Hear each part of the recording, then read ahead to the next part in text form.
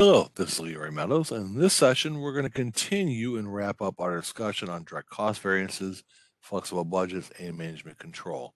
So let's go ahead and pick up where we left off. And we left off here, so let's go ahead and talk about getting budgeted input prices and input quantities.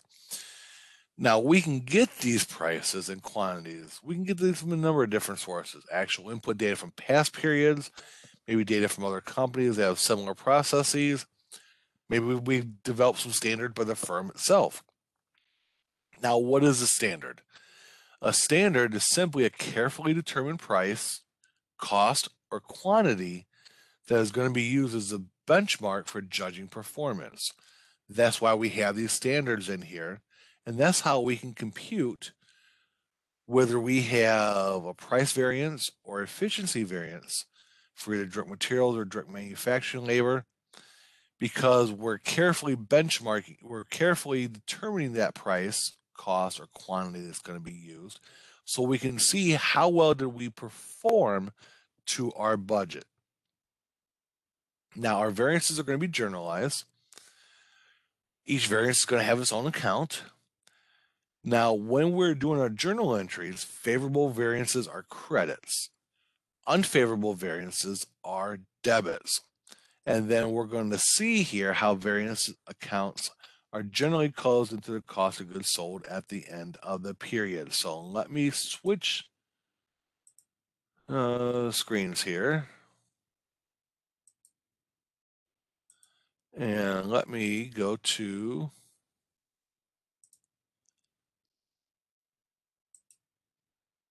this right here. And actually, wrong one here.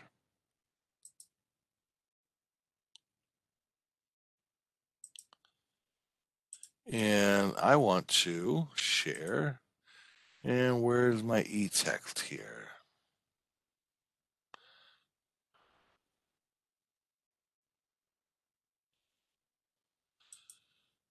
And let's go to this tab here. And this is where we want to see. And I believe this is it. So let me just make sure here, because this is where I want to go. Yep, this is where I want to go. Okay. So we took a look at this here. Price and efficiency variance for direct materials and price and efficiency variance for direct labor. Now let's take a look here at our journal entry. We're assuming a traditional manufacturing where we are not using just-in-time, so all the materials are going into a storeroom before they're requisitioned and transferred to the production floor. So when we first purchase our materials, we are going to isolate at that time the price variance here. And if we remember, our price variance was $44,000 favorable. So what does that mean? That means we are going to have a credit. So a favorable variance is a credit. So I know I'm going to have a credit here for $44,400. This amount here, this $666,000, is what I should have spent based on my level of output. This right here, the account, and so that's my direct materials control is going to be debited for $666,000.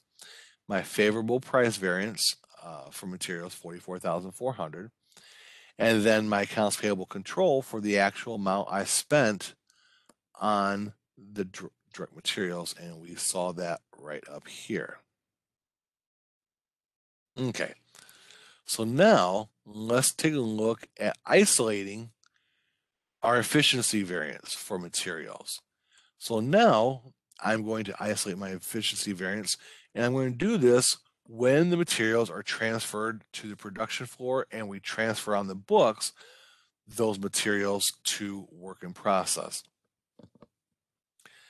So what am I going to debit? Well, I'm first going to debit work in process control for $600,000. Where did I get that $600,000? I got that right over here. That is my flexible budget amount, $600,000. Now I'm going to credit the $666,000 for direct materials control. Why am I crediting direct materials control? Because I'm reducing direct materials by transferring them into work in process. And I'm going to credit them $666,000. And so where do I get that? I get that from right up here, the actual input quantity times the budgeted price. Now my efficiency variance is the difference between these two amounts. This is why I debited to work in process. This is why I credited to materials control. So I have a $66,000 unfavorable efficiency variance.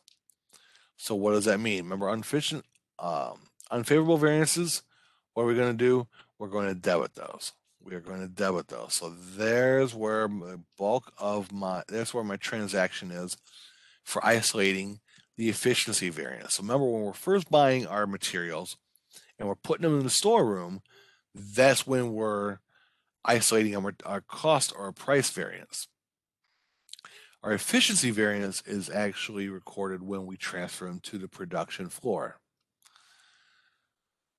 So now let's take a look at direct labor. And because I'm incurring direct labor as we go along, I can actually isolate my price and efficiency variances all at the same time in one journal entry. So what am I going to do? I'm going to debit work in process control for $160,000. That's the amount of direct labor I'm going to charge for work in process. Where do I get that on that screen here? I get that's my flexible budget amount. My flexible budget amount for direct labor, what I'm allowed for direct labor based on the units of output I've actually incurred, $160,000 right here. So that's what I'm going to debit. Then I'm going to credit wages payable for the actual amount incurred of $198,000. And I get that from right here. This is what I actually incurred. Actual costs incurred, which is the actual input quantity times the actual price.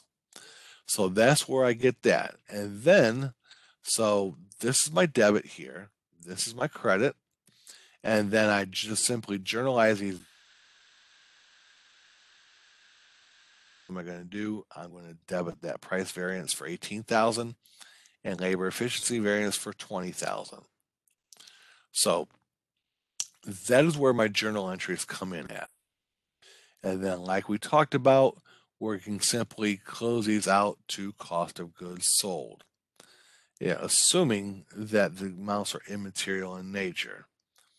If they were not, then we could actually use the prorated amounts, like we learned about in job costing, spreading it out between materials control, work in process, finished goods, and cost of goods sold on the basis of standard cost of direct materials and ending balances. So we can prorate those as well. So that is what I wanted to show you from the book. Since the PowerPoint didn't have the journal entries, it was easier to go to the book here and do that. So now let us go back to, where are we? Our PowerPoint. Here, and let us unshare.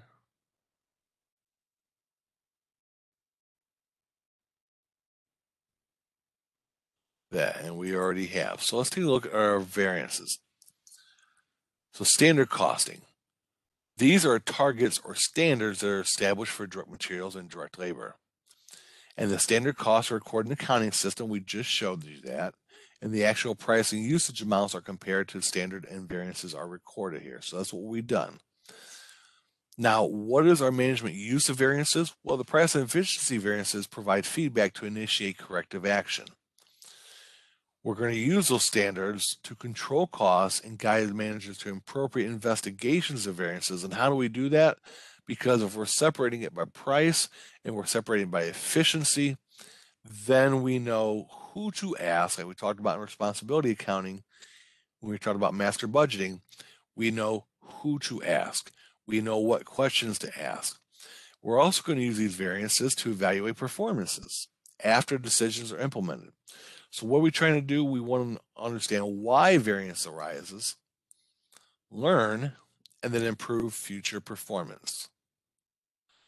Now, when we talk about benchmarking, this is a process of where we're continually examining ourselves, pitting our performance levels against the best levels of performance in competing companies or in other companies that have similar processes.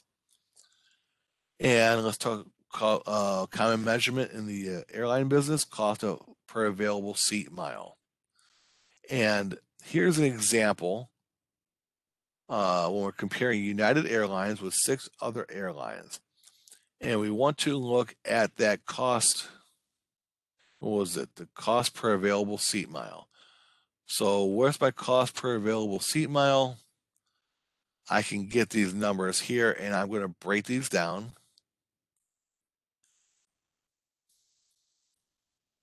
For revenue, income, fuel costs, labor costs, total available seat miles, and we can compare ourselves against these other companies. And so here's an example of benchmarking with United Airlines. They're going against Alaska Airlines here, American Airlines, Delta, JetBlue, Southwest, and U.S. Airways. So this way we can compare ourselves to others. And we also want to compare ourselves to ourselves, or not only our actual performance, but where we expect it to be. How do we pass? Did we not just comparing our current performance to what we budgeted?